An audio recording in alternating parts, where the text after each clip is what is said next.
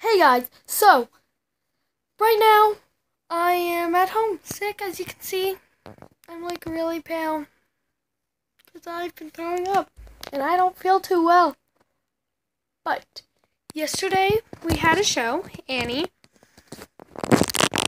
and I'm going to tell you about what happened yesterday. But first, you had to follow my Instagram right here. You should see it. Boom. Follow that Instagram.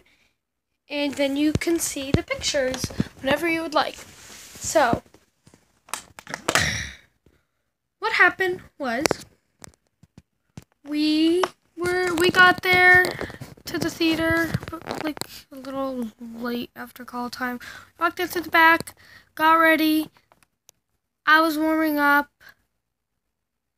And then, my mom, she was helping. She was selling Sandy dogs, or little dogs, stuffed animals, and they have a sun on their foot saying, like, the sun will come out, think about it. So, she was out in the front selling those at the Paramount. And then, so she came in, she was done with that because the house was about to open. And we were doing vocal warm-ups and, like, warming up. So then she called me over to her by the piano backstage. And I was like, yeah? And she was like, okay, guess what? And I was like, what? She was like, you can't tell anybody. I was like, what? And she was like, you know the new It movie? And I was like, yeah, what about it? And she was like, the kid, Jeremy Ray Taylor, one of the boys who plays Ben in that, is in the audience. I was like, no, he isn't. Like, why would he be here?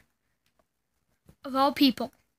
She told me not to tell anybody because everybody would get excited and stuff. I told like 2 people. I think I told Carson Music, aka Lily St. Regis. And I may have told Tessa, a little servant, and maybe Colton, who's also a servant.